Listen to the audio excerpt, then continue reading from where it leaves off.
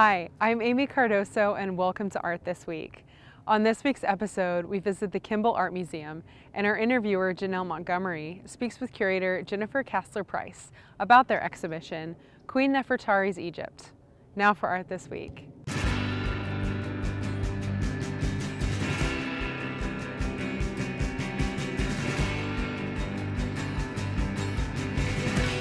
Hi, we're here at the Kimbell Art Museum with curator Casler Price to talk about the show Queen Nefertari's Egypt. Jennifer, thanks so much for joining us. Thank you for being here. I think we need to start with a little context. Can you tell us who Queen Nefertari was? Sure. So she may not be that familiar to everyone. I think when you think about celebrated queens in Egypt, you think of Nefertiti, Cleopatra, Hatshepsut. But Queen Nefertari was the favorite and most beloved wife of Ramses II. And he was one of the greatest pharaohs of the New Kingdom period. The New Kingdom period is 1539 to 1075 BCE. This is about 1,000 years after the pyramids in Giza are built. So it's the more recent, you have Old Kingdom, New Kingdom.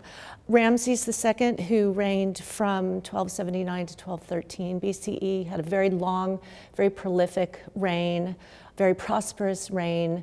And of his 8 wives, Nefertari was not only his most favorite, his most beloved, was also the most beautiful of his wives, gave him his first presumptive heir. One of the reasons she's also important is that she was highly literate. She could read and write hieroglyphs.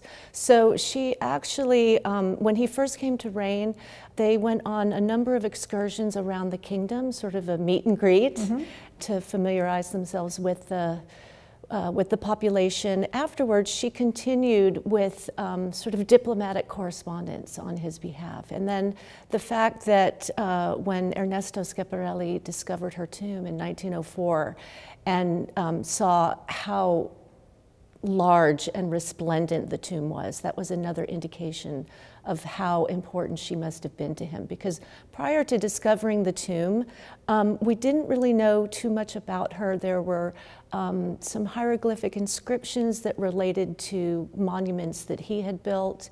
There was also the temples of Abu Simbel, the Greater Temple and the Lesser Temple, which he had built the Greater Temple to honor himself and the god Horus, and the Lesser Temple to honor Nefertari and the goddess Hathor. So there's images of her on these temples with Ramses, but then to make that discovery of the tomb really does kind of set her apart.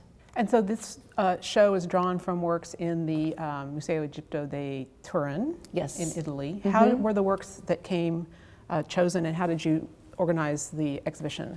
Right. So the Museo Egizio in Turin is one of the largest and also one of the oldest collections of Egyptian art outside of Cairo.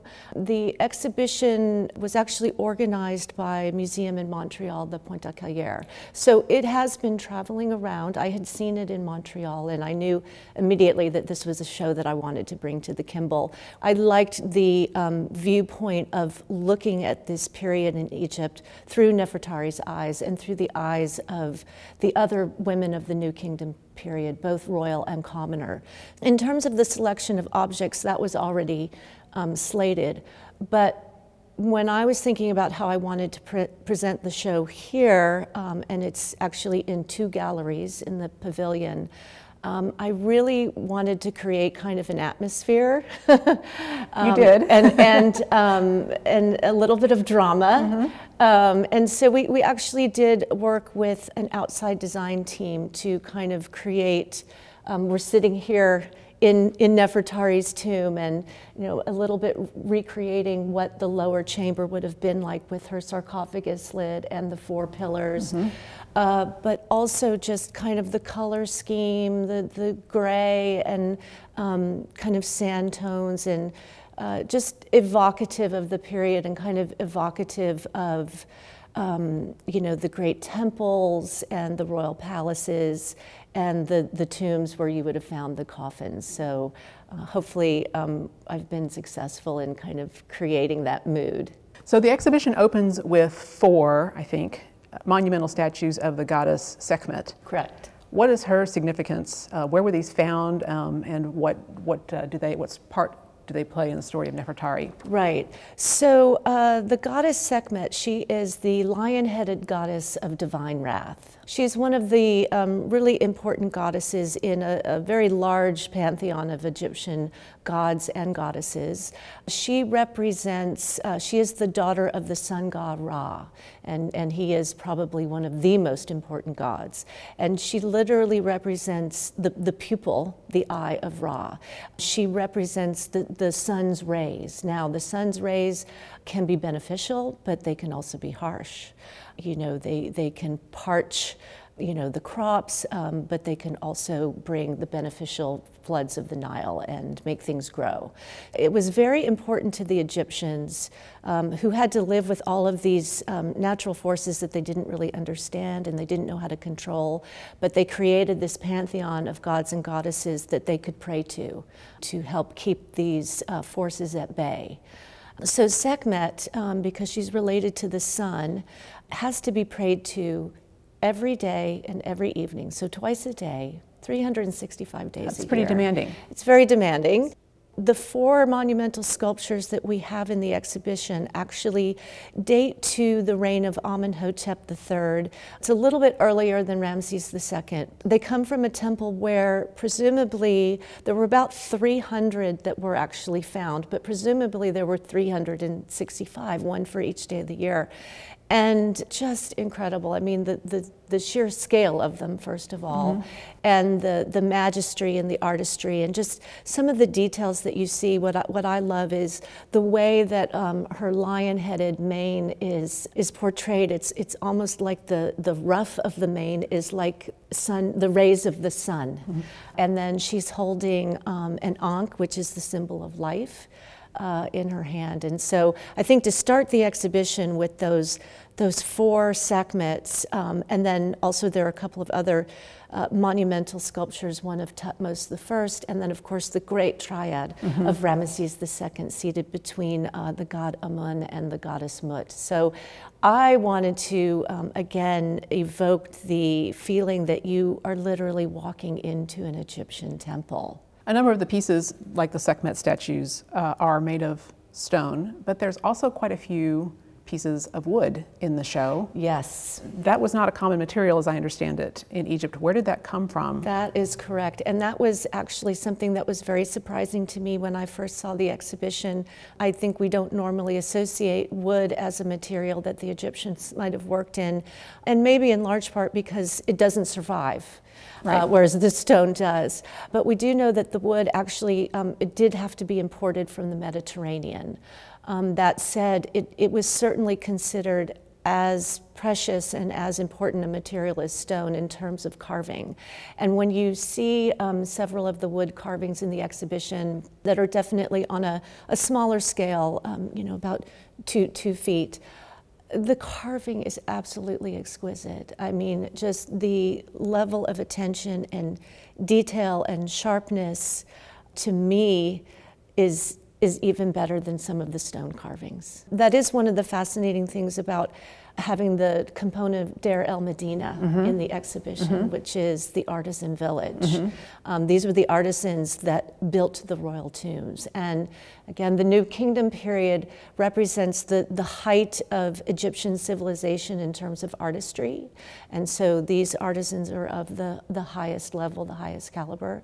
So obviously what they're creating for the royals is on a very high level, but what they create for themselves is also on a very high level. A couple of the wooden sculptures actually are from the village and one represents deified queen, almost Nefertari, and the other represents just a worker.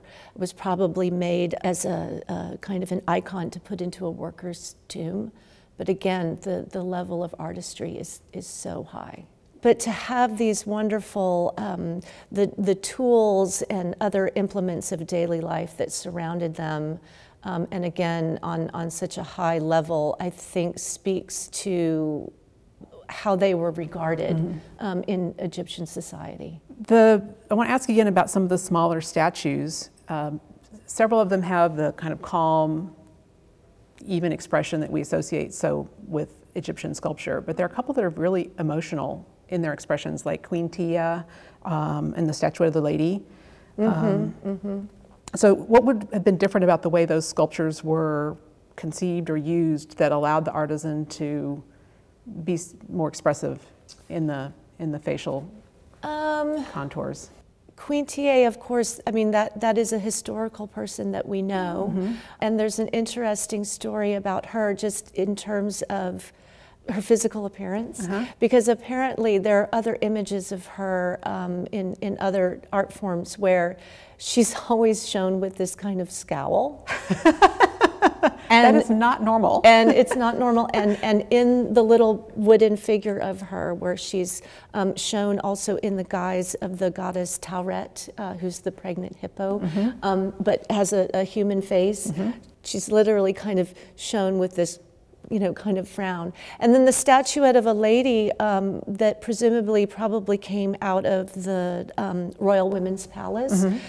There's not a name inscribed on it, so we don't know who she is, but there is something about her face and also just her stance, even though it's so hieratic and so forward and kind of static. But then her left knee is just slightly moving forward, and it gives the statue a bit of sense of movement, and just the way that her clothing is kind of draped and clinging to her body. But I do think that these sculptures, particularly the wood ones, they're imbued with a spirit that kind of brings them to life for us. Yeah, definitely. Yes. So almost everything in the exhibition is about 3,000 years old, but there's one piece that's only a century old, and that's the model of the tomb. Yes, yes. How did that come about, and what does it tell us about the discovery, about the culture of its time and the culture of Nefertari's time? Exactly. It's actually one of my favorite pieces. So when Schiaparelli made the discovery of the tomb in 1904, one of the distinguishing things about the tomb was not only the size, but the fact that the entire tomb was decorated with beautifully painted murals, and this depicted the perilous journey that Nefertari has to take through the underworld. So many depictions of Nefertari and other gods and goddesses of the underworld. Of course, the tomb can't be transported to us today, or even back to Italy when he discovered it, but realizing how important the murals were, he actually had 3 members of his team who immediately set about to copy all of the murals from the tomb at the site.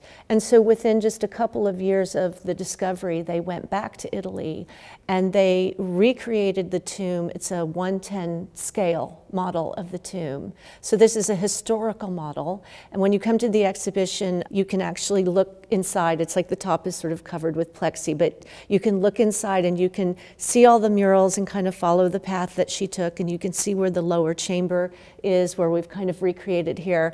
And what's really important about this model is that when the Getty Institute went in the 1980s, they went to help restore the murals in the tomb that had fallen into disrepair. And they used this model as a guide because the precision of the drawings is incredible. It's absolutely accurate. It's stunning. Yeah, yeah. The space we're sitting in right now is a recreation of her tomb, including these magnificent Djet pillars and the fragments of her sarcophagus lid. Can you tell us a little more about what we find here? Yes. So when Schiaparelli discovered the tomb, of course, what he discovered was that it had already been looted in antiquity. What we have here is the broken sarcophagus lid, violently broken by the tomb robbers, in order to get inside to get to the coffin. So this is just the outer covering of what would have been the interior coffin, which was probably wood, but likely gilt. and maybe there was also a gilt mummy mask, and anything else of high value the tomb robbers would have taken. So there was very little that was left in the tomb, but we have the lid, we have her sandals. These are presumably they're the queen's sandals. There's a mural image in the tomb that shows her seated at a gaming table playing the game of Senet, and she is wearing the same sandals. And then we also have, some people will find intriguing, I'm sure, her mummified knees. These were the only remains of her body, of the mummy, that were discovered. Looking at the proportions, we can presume that she was about 5'5", 5'6", which was... would have been kind of tall at that time. She was taller than about 80% of the women of her time. The sandals are size 9. You know, we don't know the origins of Nefertari. We don't know if she was Egyptian or if she came from another kingdom, so that's an interesting thing to ponder. And then another object that I really love, that's probably the most precious object that was left behind, is one of these jed pillars. So we see them here painted on the columns, but there's a small amulet, and it's made out of gold and blue faience. And faience is a material that was, the blue color was considered magical to the Egyptians. It represented the blue of the Nile, of life, of regeneration, of the brilliance of eternity. So it's also something that is related to the afterlife. And so this tiny little, and it's inscribed with Nefertari's name on the back. And it was the only thing that was found in the tomb in its original place. It was set inside a little niche in the wall. Pretty much almost everything that was left in the tomb here in the exhibition, in addition to also 34 shoptis that were in her tomb that are inscribed with her name, and also with a spell from the Book of the Dead that animates them in the afterlife. So I hope what people will feel like is when they come into this room, it's really as if they're stepping back in time and stepping into Schiaparelli's shoes and making that wonderful discovery. Well, thank you so much for joining us today. Oh, thank you. Really appreciate it. We want to thank Jennifer for speaking with us. For more information on the exhibition, go to kimbellart.org. That's it for Art This Week. Thanks for watching.